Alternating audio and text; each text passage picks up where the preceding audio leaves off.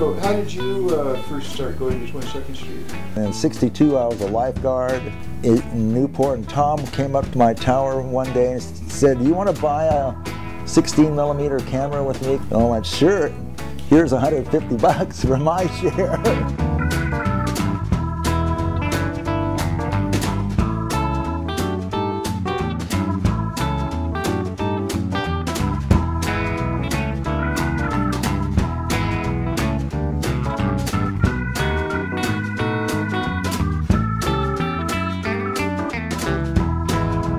I think when you surf places like Blackies, you reap the benefits of learning from what came before.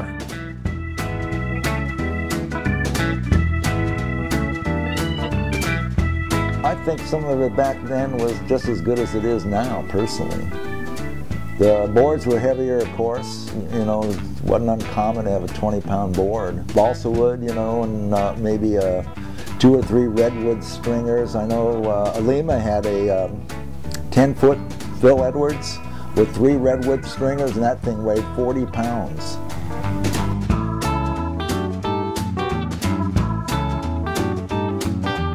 Greg Brown was a superstar. He was up here and everybody else was down here.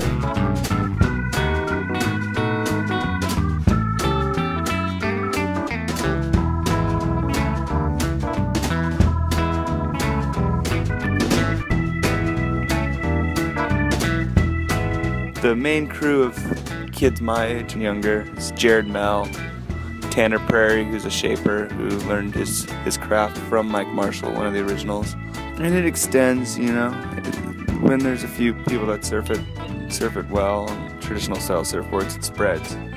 And it's cool. It's cool for me to go down there now because I see kids that I don't even really know on a personal level surfing really good. That rig became known as Blackies. Had that happened yet? Yeah. Mm-hmm. And why was that?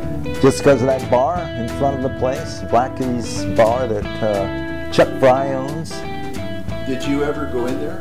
Oh, yeah. The scene's cool. Everyone kind of hangs out in the parking lot in a kind of outdated fashion. You know, there's bars on the beach, so it's typical for surfers to go out and have a drink after they surf.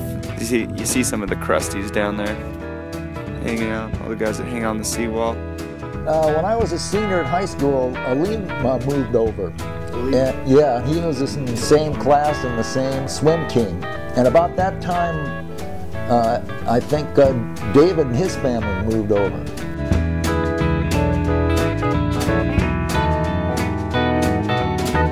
He was like the cat's meow, like Chris Marseille when Chris Marseille showed up. Chris was only about this big at the time, and he could just run all over the surfboard and just had skill levels that nobody else had, you know.